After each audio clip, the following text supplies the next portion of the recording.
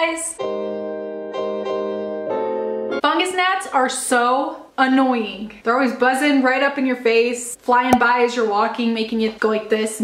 Your neighbors think you're crazy. Anyway, maybe that's just me. Today I'm going to be sharing with you my best tips for preventing and then also getting rid of any future infestations from happening. So I hope you find this video helpful. Something to mention about fungus gnats is if you have a few fungus gnats here and there, don't worry too much about the effect they may have on your plant. It's only if you have a large number or a long time going infestation that you need to worry about your plant health. And they primarily only impact younger, like seedlings and sprouts, so like smaller, less mature plants. You really don't have to worry too much other than the fact that they're super annoying. I also really quickly want to mention that I will be talking about several different products. If you want to try any of these products for yourself, I will have links to each of the specific products I personally use and love and have had great success with. So yeah, if you want to try them out for yourself, get rid of some fungus gnats, the links will be down there. So a little bit about fungus gnats. Adults actually lay up to 200 eggs in the first few inches of soil,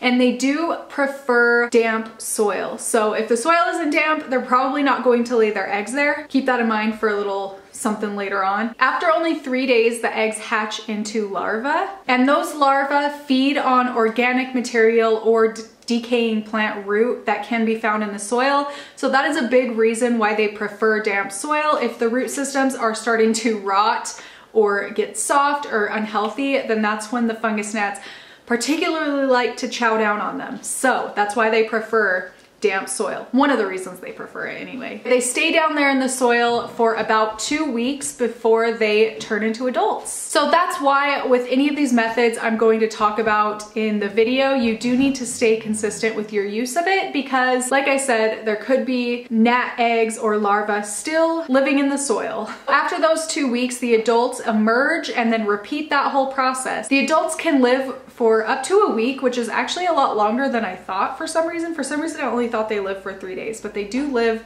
for a week. So really, small numbers of fungus gnats are harmless. It's if this cycle keeps repeating itself and the population continues to grow that you really have to start worrying about your plants. Some things you can do to help prevent fungus gnats from thriving in your home is number one, you can bottom water your plants. I have a full video all about my process for bottom watering. I will link that in the description if you want to learn a little bit more about bottom watering and some of the benefits of that.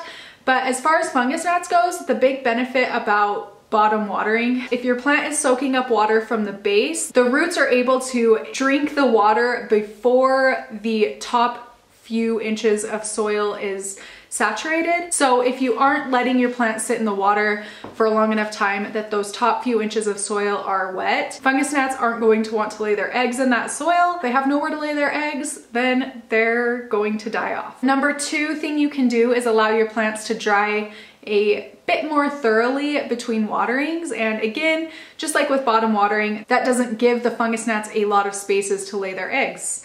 They don't want to lay their eggs in dry soil, so by letting your plants dry out more in between waterings solves the problem. Number three is you can add a top layer of sand or those really small decorative pebbles to the top of your pots, just a few inches. Sand and pebbles, of course, don't retain water like the organic materials found in soil does. By putting that at the top, it allows the water to drain completely through, and especially with sand, it's difficult for them to climb down to the soil, if not impossible for them to climb down to the soil. So I definitely recommend sand. The fourth thing you can try is DIYing some vinegar traps for the bugs, especially if you want more natural solution to the problem, although it definitely isn't as effective and it's something you definitely have to keep doing for a lot longer than some of the other methods. Anyway, so how I do one of these traps is I'll just get a mason jar or a cup, just anything glass that's kind of shallow, and then I'll go ahead and fill up the container about halfway with apple cider vinegar. Then I just take a piece of saran wrap and I'll fold it over the top of the container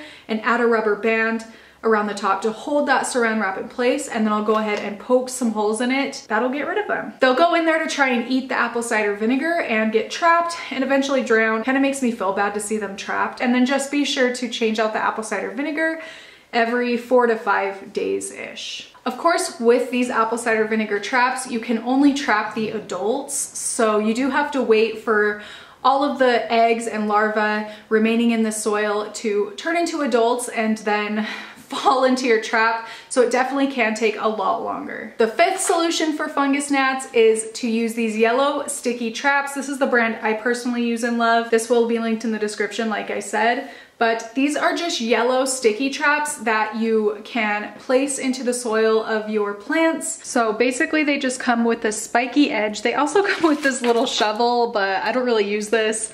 I guess if your soil is super compact, that may come in handy, but they just come in this triangular shape, so it's easy to jab down into the soil. Sticky protective layer. So of course they don't stick to each other. You just pull it off of both sides.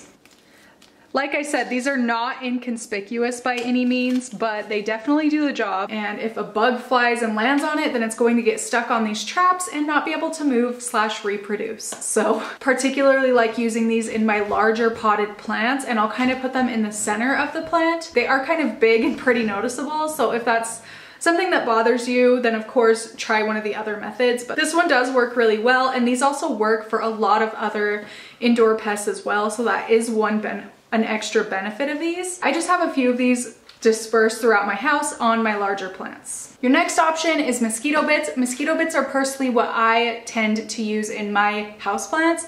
So I prefer to actually mix these into my soil as I'm mixing up the soil to pot a plant. I will link my potting soil video down below. There are gonna be so many links.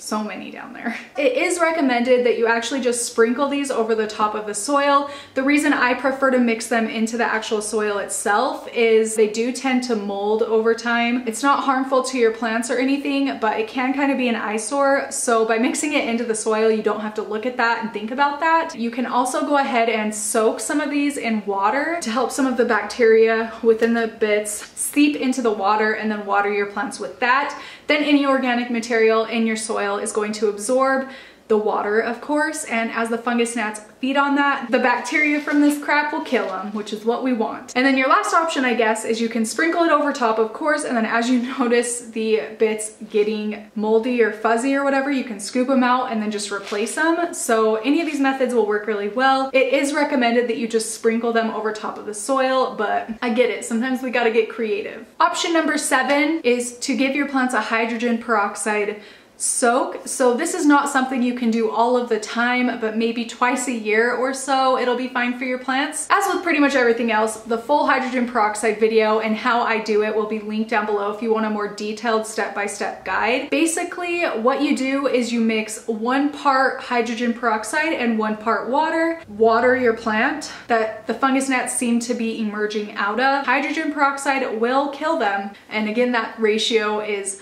1 part water, 1 part hydrogen peroxide, and I do use 3% hydrogen peroxide. Option number 8 is to use a neem oil mixture. You can buy pre-mixed neem oil, which is what I prefer to do, or you can buy a neem oil concentrate, I think is what it's called, and mix it at home yourself. For the case of fungus gnats, they're pretty easy to eradicate, so I just like using a pre-mixed container that I don't really have to worry and think about it too much at home. Basically what you can do with this for fungus gnats is, since fungus gnats do mostly live in the soil, that's kind of where we need to focus this. So the spray bottle is meant for spraying like the foliage and stuff, but you can also give your plants a neem oil bath. So go ahead and mix your neem oil, or just buy this one like I buy. Just completely saturate the soil around the plant. Make sure that top few inches are completely soaked. It won't have any harmful effects on your plant. It does its job. So this actually works in a lot of really cool ways for a lot of different pests. The oil can actually completely coat the bug itself, preventing it from breathing, so it'll suffocate to death. Also, if the bug is actually eating the foliage of your plant by that point has hopefully absorbed some of this out of the soil. The bug is eating residual neem oil within the leaves. Same with if it's eating the organic material in the actual soil that has absorbed this. It prevents the bug from maturing because for some reason they aren't able to eat properly anymore or absorb food anymore, so they aren't able to turn into adults and reproduce, basically. Really quickly, neem oil has a garlicky smell. It's not like super potent and it's not like exactly garlic, but kind of garlicky. So if you're sensitive to smells and things like that, I wouldn't use this all the time. Just be forewarned that there is a bit of a smell. And it doesn't linger for too long, but it will be there probably the rest of the day. And then the ninth and last thing you can try to get rid of fungus gnat infestations is Diatomaceous Earth. It's this stuff right here. This is the food grade quality. Fun fact, they actually use this food grade in human foods with flour sometimes because it stops bugs from eating the food, and humans can consume this, mammals can consume this, and it won't harm them. So that was just kind of a fun fact as I was researching this that I found very interesting. So you really don't have to worry too much. The one thing it says about this is you should wear protective eyewear and maybe a mask. Be prepared. My glasses are fogging up. Since it is a dust, it can cause eye and respiratory irritation, although it's not really going to harm you, it's just going to be uncomfortable. So just wear some things, wear a bandana and some glasses or something to protect yourself. And this stuff does fly everywhere, so that's why this is number 9. It's not my favorite method. It does the job really, really well, but this is very, very messy, so I only do this in dire situations. So this one that I prefer to buy, again, it'll be linked in the description. It comes with this duster that you just put some of the Diatomaceous Earth inside of it and pump it. It'll coat your plant. You put it on the actual plant foliage, put it on the top of the soil mixture, and then also you can put it in the plant saucer near where the drainage hole is so that any bugs that are living toward the bottom of that soil, basically what this does is the bug crawls around in it and this cuts them up like glass and they die. That'd be a way to go. Terrible, terrible way to go. But we gotta do what we gotta do to keep our plants alive, you know what I mean? This works on any soft-bodied insect. Yeah, this is a really, really good investment as well. But again, like I said, it is very messy. I think I forgot to mention that I would do this in like the bathtub, ideally outside. I just do it in the bathtub and then I rinse my bathtub out really, really well. Then I'll just kind of like shake it off a little bit. And I'll just rinse wherever I did the dusting out with water really well. So the bathtub's a really easy place to do this. So those are the 9 ways I have personally kept fungus gnats out of my houseplant collection, out of all of these babies. They're honestly, occasionally I'll see a fungus gnat, but it's never anything that's gotten out of control. My favorite method of fungus gnat control out of all 9 of these is the mosquito bit mixture. Next, I really like the hydrogen peroxide mixture and neem oil. So those are probably the 3 I prefer. But if you have any other methods, please leave them in the comments down below. Any further information on any of these products, it is much appreciated. Oh yeah, I have merch. I'm just gonna throw that in there right now. I will pin a link to my merch at the top of the comments. This right here is the merch. It is a pen and ink drawing that I hand drew while looking at my own Monstera plant, inking it in. Is that the word? So yeah, I'm very, very proud of it. I hope you like it. I'm working on getting more sizes available as well as more color options. But for now, what's available will be pinned at the top of the comments as well as in the description box. Surprise, surprise. That is it for this video. Thank you so much for watching and I will see you in my next one. Bye!